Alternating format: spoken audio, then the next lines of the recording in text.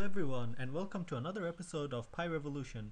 On this episode, we're going to use Python to predict human handwriting. That's correct. No matter how crappy your handwriting is, Python can actually figure it out.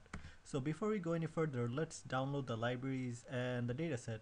So we are going to use matplotlib and matplotlib inline, and we are going to use our scikitlearn, which is Python's machine learning library, and it has a bunch of data sets that we can play around with, and we're going to use the load digits dataset or the handwriting dataset, and you'll be seeing that in a bit. So our digits will equal to load digits.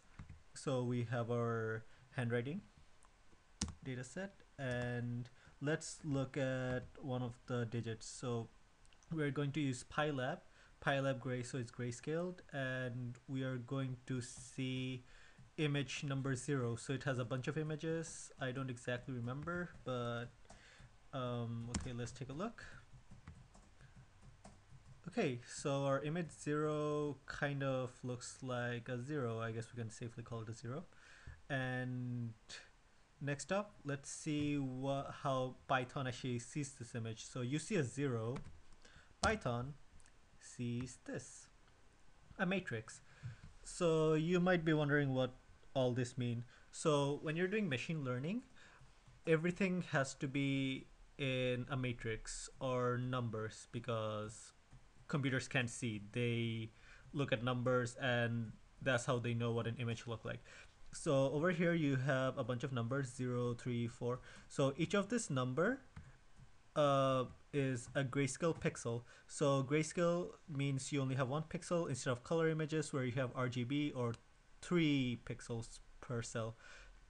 So I mean combination of 3 colors per pixel. So over here the number varies between 0 to 255, because that's for an 8-bit pixel. So if it's a 0, that means you have black, and if it's a 255, then it's white. I kind of expected the other way around, but well, I'm not the one who invented this terminology, so let's just move on. For our next exercise, we are going to visualize the first 15 images that we will perform our machine learning algorithm on. So let's take a look. We will be looking at digits.images and digits.target. So our images would be the picture of human handwriting, and our targets would be what the numbers mean. So somebody has predetermined what the numbers are, so we'll just do a fit to figure out if the computer can learn what a human handwriting look like. So we are going to plot, and we'll do a 3x5 plot to look at our 15 handwritings. I'm not going to go over it too much because it's not a matplotlib tutorial. There's another one, I'll link you to it.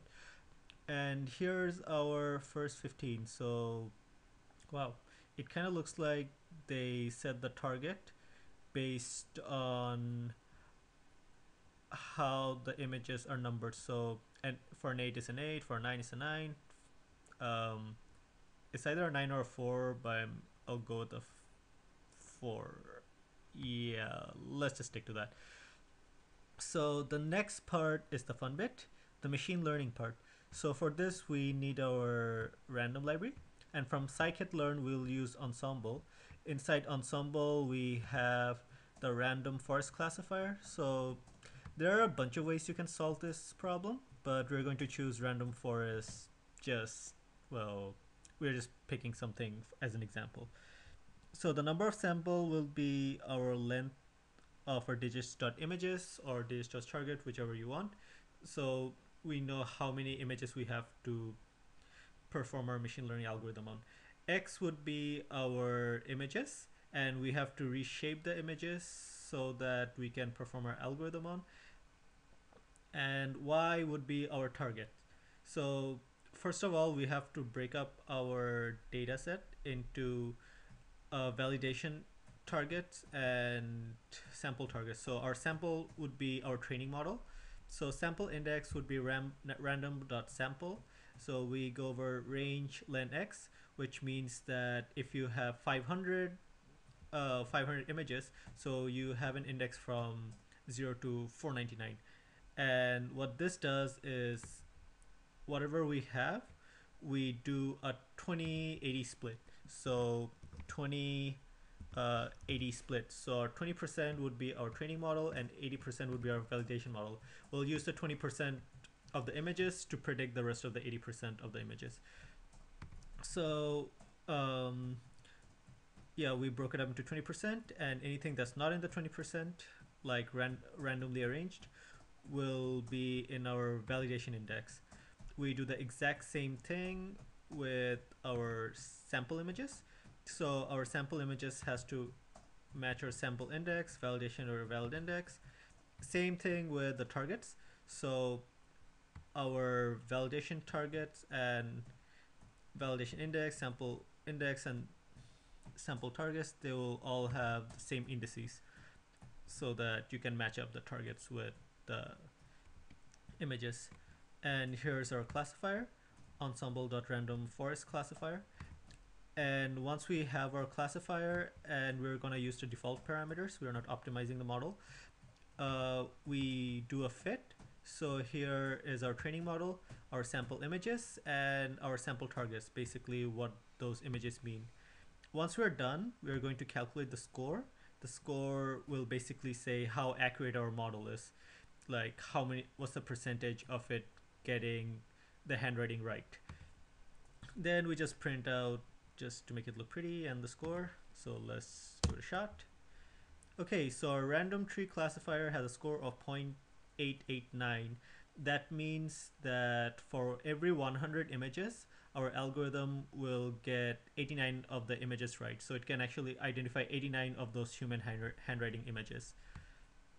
Let's give it a shot. So we're going to print out the image, and we're going to print out what the target is. So let's just do I equals to 0. So this obviously looks like a 0, and it is a 0. Okay, let's try something else. 232, I guess, something random. This looks like a 6, and yeah, our model's saying it's a 6.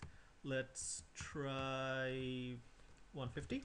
I'm just randomly picking numbers. I have no clue what I'm doing. And this, I guess, is a 0, and yeah, it's a 0. So there you have it. You can use Python to predict human handwriting. I hope you enjoyed this tutorial, and please don't forget to subscribe. As always, have a nice day.